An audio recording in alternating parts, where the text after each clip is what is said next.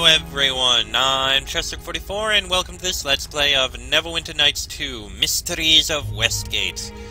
Last episode, we spoke with the Faceless himself, a vampire, and killed him.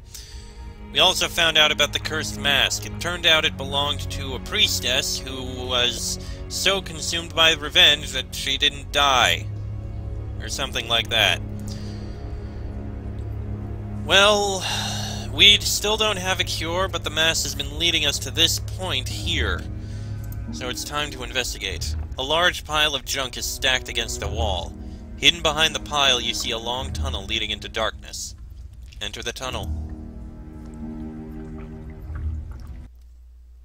Well, let's see where this goes. Curse of the Mask.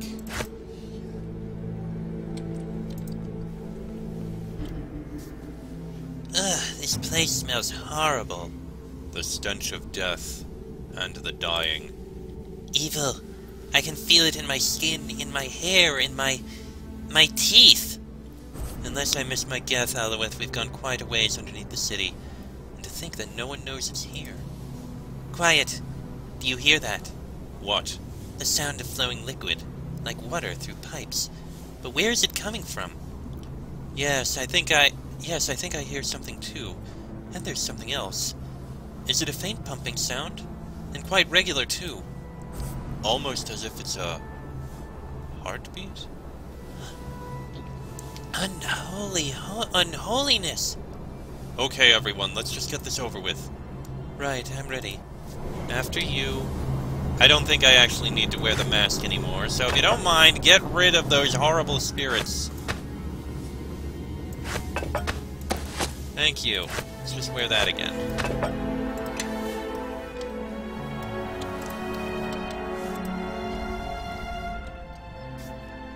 What's this? Oh. Get back to your pen, meat.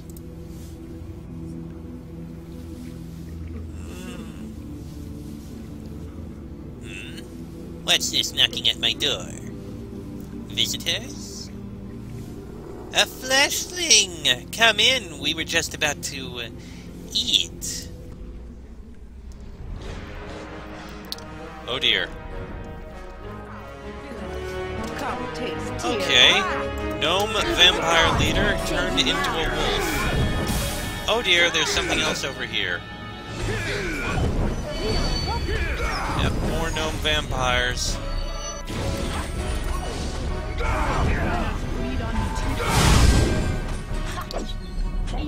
And you handle that one. I'll handle these.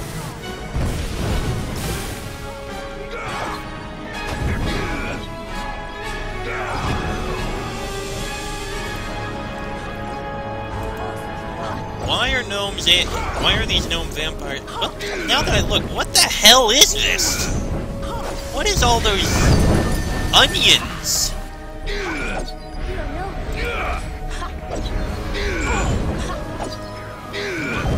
Human cattle. Oh dear God.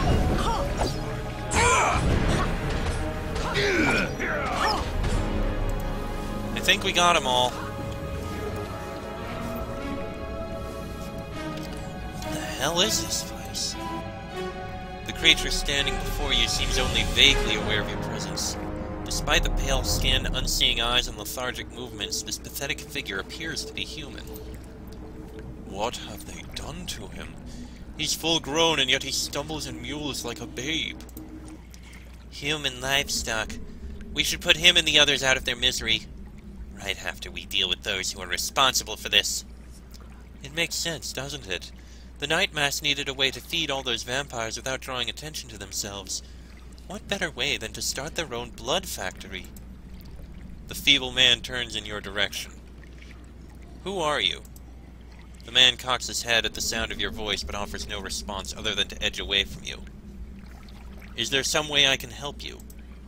The man does not respond, but his complete lack of understanding is answer enough. There is nothing you can do for this poor creature. Leave.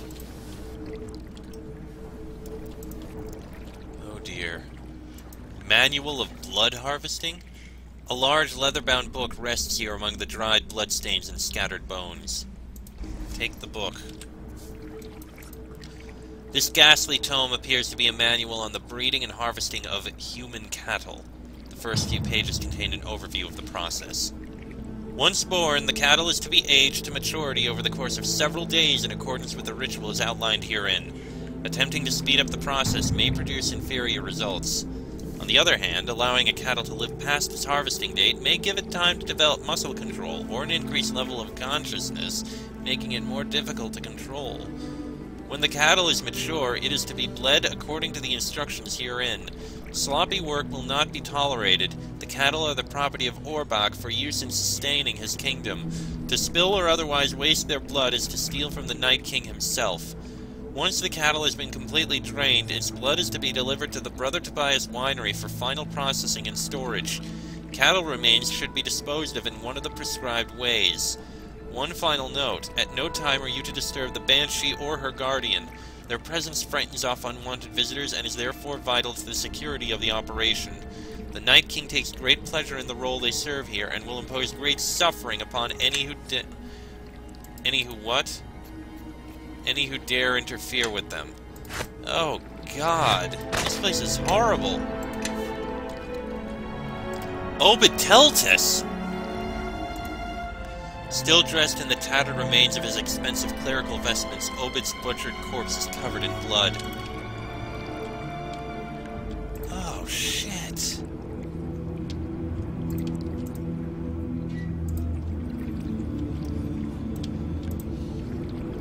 This got bad. Skeletal minions? Sir Peregrine. Run away, intruder. Let fear give you flight. You have seen many horrors in this place, but there is naught that can prepare you for the horror of your own death. I know this well. Who are you? I am accustomed to introducing myself as Sir Peregrine, Knight of Tyr. But in truth, I am no longer that person. Fear stripped me of my honorable titles, even before death took the rest of my identity. How did you die? It is a lengthy tale, but I will tell you if you wish. Perhaps it will make you understand why you should be afraid. I was the companion of Alandra of the Flails. More than that, in truth. We were united by love, in addition to our common cause of fighting the Night Masks. Together, we discovered the unspeakable secret they were hiding from Westgate. You're speaking of the vampires in the Court of Nightmasters. The revelation that the Night Masks were run by vampires was only the prelude to a greater horror. The real revelation was this butcher operation they are running in this place. By breeding and magically aging humans, the Night Masks ensure a constant food supply for their blood-sucking minions. It allows the number of vampires within their ranks to increase dramatically. Not anymore. We put a stop to it. Did you? And for how long? Alandra and I also foiled their plan, temporarily. Clearly, they have recovered, and they will recover again. At the time, the operation was in its infancy. Alandra was the one who learned of it, and led the charge into battle. I followed her for as long as I could. But then, the fear began to take hold of me. Not the magical variety vampires use against their enemies, something more deep-seated. When swords were drawn and fangs bared for our final assault on the Night Masks, I did what my nature demanded. I ran. Unfortunately, it was too late. The Night Masks overtook me. The last thing I saw was Alandra fighting her way toward me. Whether to heal me or kill me, I do not know. You deserve worse than death for your cowardice. I got worse than death, warrior. Before she was cut down, Alandra cursed the Night Masks and me alike. Upon my own passing, I became a Death Knight, condemned to guard Alandra for eternity. Or should I say, what's become of her? It's not enough. You were given the chance to defend your love, a chance I never got, and yet you willingly threw it away. You deserve only non-existence. I challenge you, Sir Peregrine. You have gained a sort of bravery in death. Have you also the honor to duel me? I do not have honor, warrior. However, the idea of a duel amuses me. It stirs something inside me. Some part of my being that still holds to the customs of the living. Yes, you will have your wish. These creatures that surround me are bound to my will. As long as I stand, I shall not allow them to interrupt our duel. And when you fall, what happens then, Death Knight? If I fall, the creatures will be free to act on their bloodthirsty impulses, of course. But do not concern yourself with that. Concern yourself instead with your comrade, whose entrails I shall soon be devouring. Cursed abomination! I will destroy you in the name of Lathander! Oh, I know that. Menteeds is blessed by Lathander.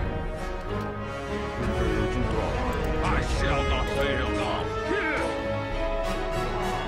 That's unexpected. The rest of us aren't involved. It is literally just a duel between me and Lathander. Between Menteeds and Peregrine.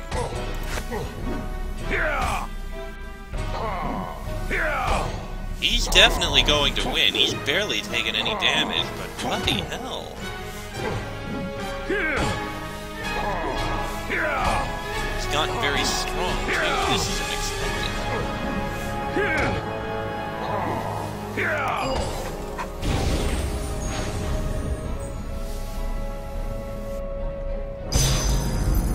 Oh boy. By the blessed light of Lathander, my lord, you have returned to me. I can feel your presence once more. What is this? Dawnbringer? My armor? I am unworthy of this miracle you have bestowed upon me, blessed Morning Lord. Yet I swear that I shall never fail you again. I swear it with every action of this body and soul nurtured by your light. Tasheni. My lord, I do not mean to be ungrateful, but what shall become of her? Menteed's eyes close and his lips move slowly. A single tear runs down his cheek, and when he opens his eyes again, the reborn paladin is smiling. He has shown her the blessed light. Tasheni has been granted eternal peace and a place in his house. Lathander has reclaimed her from the darkness as he did me. I must thank you for your help in setting me back on the path of the light. With your guidance, my soul has been rescued. Let us now do the same for this poor spirit. Well then. A scythe and ring of the shattered vow. What is this ring? This ring is inset with a once priceless emerald now riddled with countless cracks and splinters. Sir Peregrine likely wore it as a symbol of his bond with Elandra, a bond that was broken when he betrayed her on the battlefield, leaving her to die at the hands of the Night Masks. After his death, Peregrine would go on to become a Death Knight, and his ring would continue to exist in tainted form as well. Interesting. Direct me. You are carrying too many things. Menteed's full plate. This magic armor grants additional protection to its wearer. Okay. Oh! Oh, that's actually very good. Okay, the full plate plus 2 is going to the cleric. You're wielding that, you're wielding that. Shining Light of Lathander. Oh, but we also have Dawnbringer. This great sword bears the sun symbol of Lathander above the guard, from which a golden light radiates. The length of the sword's blade is flawless, the surface so polished that its reflections are almost mirror-like. Only a warrior of the purest heart can wield this sword, and woe betide those who find themselves the target of its deadly wrath. Oh, that is a very good weapon. Protection from evil unlimited, spell resistance, enhancement bonus, more enhancement bonus against evil, damage bonus against evil. Oh, he got good stuff. Lathander's favor. Oh, we already have that one. Okay. We are very good here.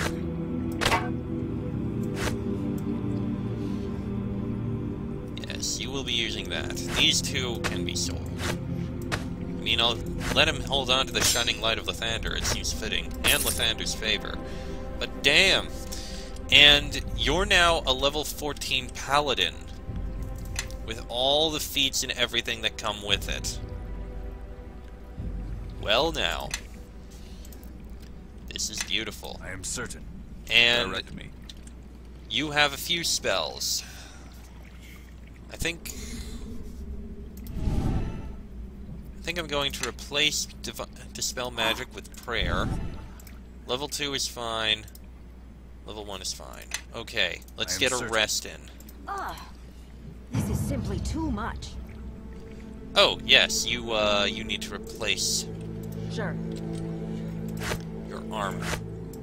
There we go. Now. Okay. Let's save before we go into what is likely the final room. Alright, let's go in.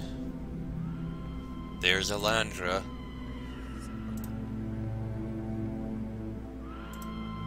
The Banshee. Don the mask. It is the only thing that can save you from me. Why do you seek to warn me? What is coming? Please, I can barely control my impulses as it is. You must protect yourself. Please, hurry! If you say so. Your master's gained a new power. I don't know what.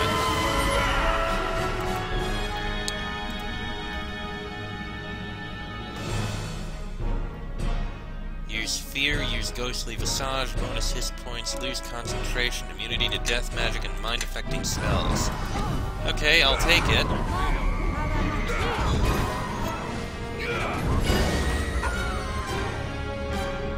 Well, she's defeated. This is delicious. The little mortal slays the faceless, the only creature in Westgate that could have challenged me. Then my dear friends, Altama and Tasheni, and then adds another dozen cursed souls to my collection. Who the heck are you? It's a shame you put that undead witch to rest before I arrived. She would have made a great prize. I wonder if you'll be nice enough to let me have your soul as a replacement. I remember you. What's this talk of souls? Who are you, really? Who am I? That question has 1,000 separate answers on 100 different planes. But in the here and now, I am Zymina. I must confess, however, that I am not quite all that I appear. I must confess, I never expected this to be quite so easy. That foolish creature Tasheni and her were-rat puppet didn't suspect a thing. A ruse within a ruse within a ruse. Hardly a complex web to my kind, but enough to ensnare those two. I am slightly disappointed in Orbak. I had heard such promising things about him. I can hardly wait to claim his soul for the Blood War. The Blood War? First things first, however. Demon or devil?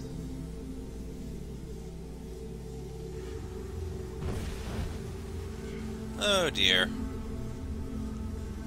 My thanks for all your work on my behalf, little puppet. You've been a most excellent tool. The players are all dead, and to the victor goes the spoils. What the?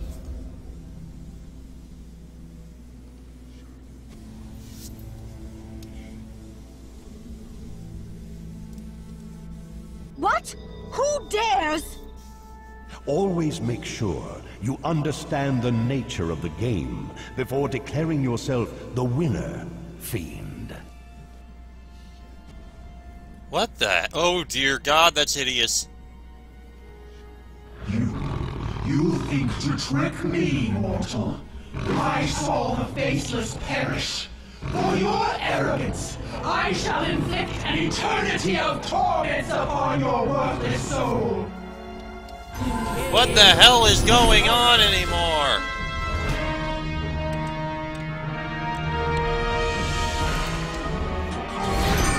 Okay, let's get these Erinyes dead and then kill this Zymina who came out of nowhere.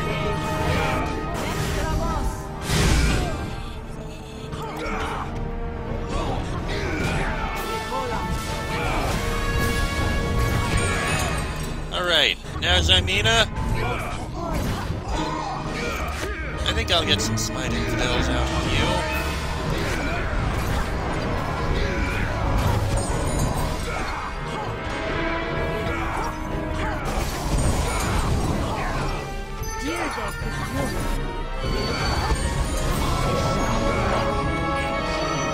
Stun. Not keen on that.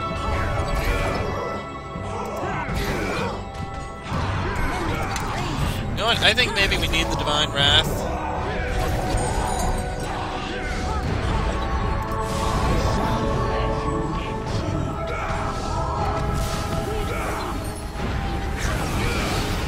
Okay. That Zymina is dead. Oh no. What's going on? Thank you, stranger. Because of your heroism, the curse has been lifted, and I am free to go to the throne of my god and receive the eternal reward I have been promised. But before I go, know that my wrath will be sated, my retribution complete. This place, this wretched place, will be obliterated and buried beneath the very mass of Faerun. By my hand, the evil that occurred here will be lost to the memories of humankind forever! Maybe let us leave first? No more blood will ever again be spilled here, and certainly no more of yours. Come, and let me transport you to safety. Go with my blessing, and with my thanks. Oh, thank you. So glad that you decided to let us leave before destroying the place. Okay, You awaken. Good. Wait. That wretched spirit may have bought you a few extra minutes of life, but the game ends now. Your part is done. It is time that I removed the final piece from the board. Orbak, you were destroyed. Suffice to say that in Westgate, anything is possible. Vampires don't die easily, and that applies tenfold to an archmage. You did what I had planned for you to do, to a point. I suspected Tasheni was behind the Ebon Claws, but she was never my equal, or even close. Whoever was leading the organization was almost my match. I needed to take drastic action to draw out the greater power. I faked my own death, and you were my tool. Indeed, I sacrificed 2 of my servitor vampires, as well as Tobias and the winery, in order to ensnare you. Had you performed your role and left, I would have allowed you to live, perhaps. I did not plan for the cursed spirit to reveal the location of my greatest operation. The factory was the source of blood that was to feed the empire I am forging. You destroyed it, and with it inflicted considerable damage to my plans. Why are you telling me this? Because you have won my respect, and that warrants an explanation. Be glad few are given this honor. But enough talk. It is time for you to die. The morning sun rises over Westgate, its first gentle rays sweeping the shadows of night from the dingy streets. Can you protect yourself from the sun? Not now! What's the matter? You are looking a little pale. You could use some sun. The morning sun isn't nearly strong enough to destroy me as it might my servants. I have time enough to return to my lair. Make sure you are gone from the city by the time the sun sets once more, or my servants will hunt you down. That is a promise. I'll be back, Orbak. I have a stake with your name on it. Orbak doesn't reply. He simply regards you with his hypnotic gaze, a look of respect and hatred that promises much should you ever meet again.